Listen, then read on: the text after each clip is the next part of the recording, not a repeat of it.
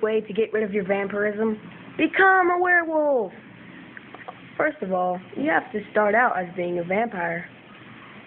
You have to get the disease and do all that crap.